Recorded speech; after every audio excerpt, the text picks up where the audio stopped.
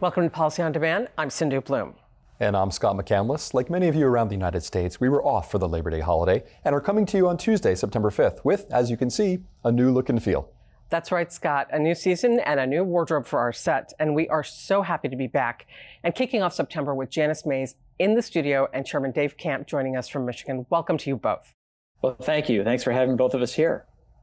So I want to start off with a question for both of you. With August recess behind us and Congress heading into what is going to be probably a busy fall session, could you provide your overarching thoughts on what you see unfolding in Washington for the remainder of the calendar year? Chairman Camp, let me start with you.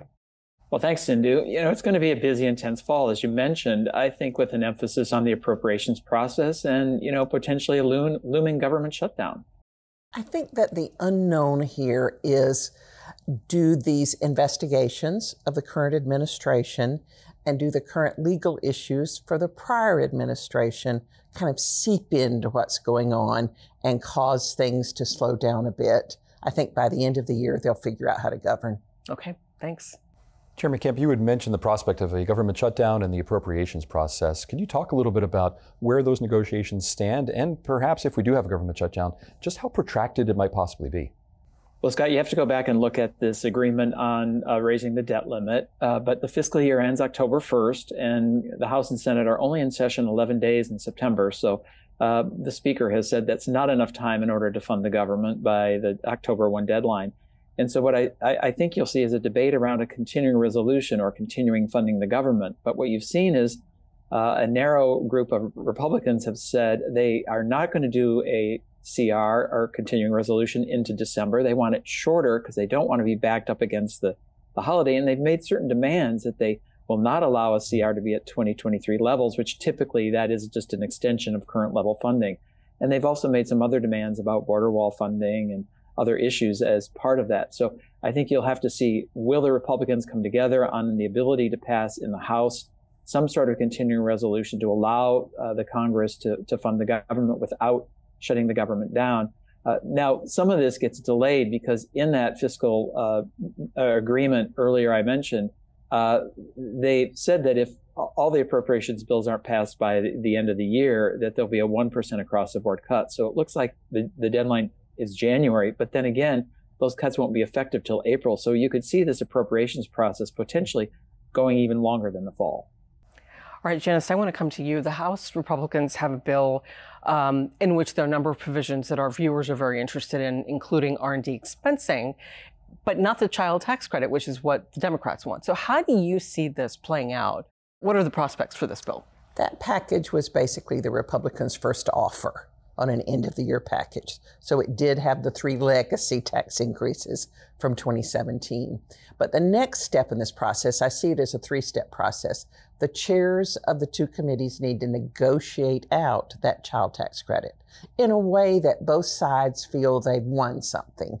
There's a work requirement. It's not as big as it was going to be by just Democrats, et cetera.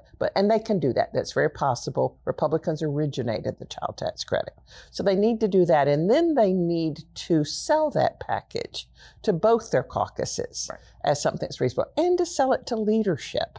They've got to convince leadership this needs to be done at the end of the year. So that's stage 2. And then stage 3, they search for a vehicle. How do they get it across the finish line? If all of this appropriation stuff's working out in December, that might be the vehicle. Another must-pass bill might be the vehicle.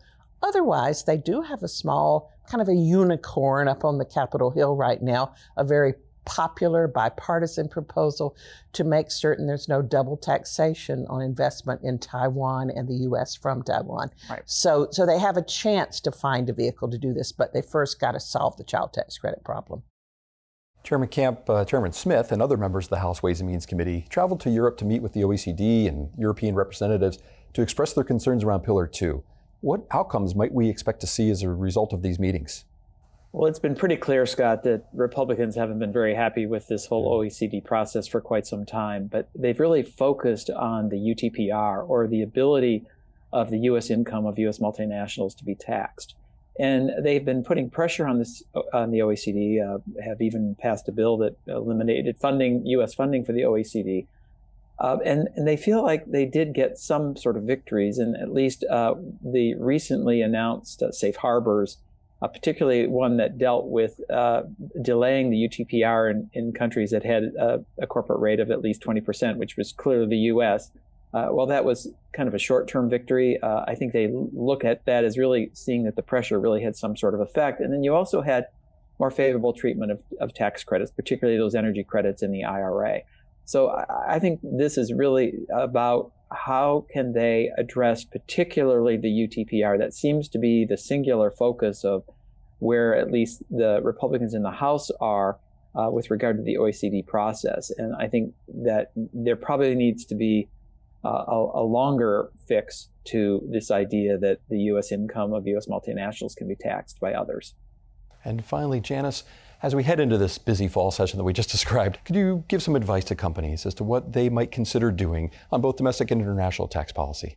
Probably sound like Johnny Two-Note here, but I have my same issues. If you care about Section 174 or 163J or bonus depreciation, stay engaged with Congress. Sure. This is just a difficult year to get anything done, and so you need to make it important for the Congress to do this by the end of the year. That's first. And then with regard to the OECD and worldwide minimum tax, be getting ready.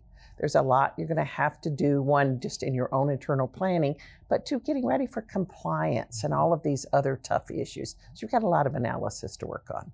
Janice, it's terrific insight as always. Thank you very much for being with us. Chairman Camp, thank you as well. Appreciate your time.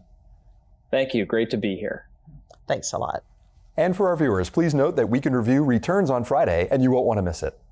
And thank you as always for watching, and stay with Policy on Demand for the latest developments in Washington and around the world. Take care.